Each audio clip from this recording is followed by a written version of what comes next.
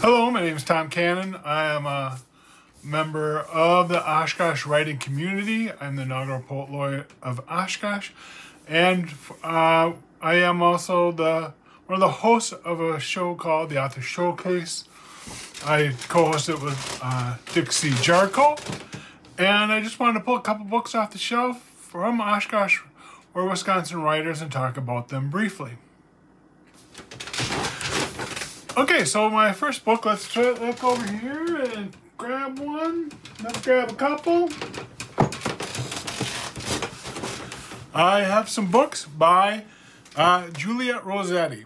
Juliet Rossetti is a Oshkosh writer, and I have quite a few of her books on my bookshelf. She also has a bunch of books on Amazon, some that have done very, very well. Here we have a book, You Are Not Who You Say You Are. This is quite the surprising book, well written, about a sort of post-apocalyptic, but not really, book about a young teen who gets on the run, and it's kind of love interest, but also has some elements of fantasy. It's been a while since I read it.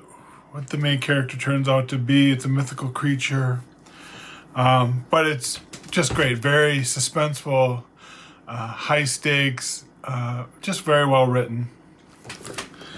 And then she has a book of Return to Sender. Return to Sender is about this very realistic, very real situation where little kids were mailed through the U.S. Post Office, and their main character is a feisty young girl. She's just she gets shipped off to her aunt in Appleton, and the aunt and the uncle turn out to be very bad people, and the main character is with her little brother Maddie, who's just very little. So she has to protect him.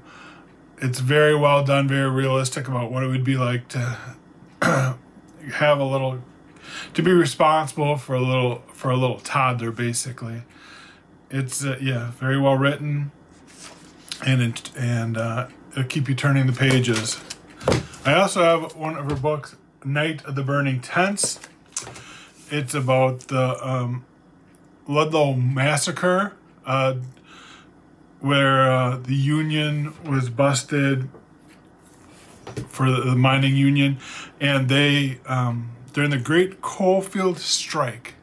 But again, it's also kind of young adults, about a very young girl, who becomes responsible, has to become a breadwinner, and first pretends she's a boy, and then they go on strike, and she and her family have to survive during very cold winter, when there's violence and union busting. I recommend all of Juliet Rossetti's books. Her writing is just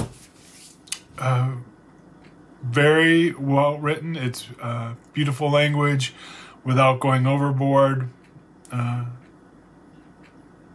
So I invite you to read her books. Okay, I have here a book that I pulled off of my bookshelf.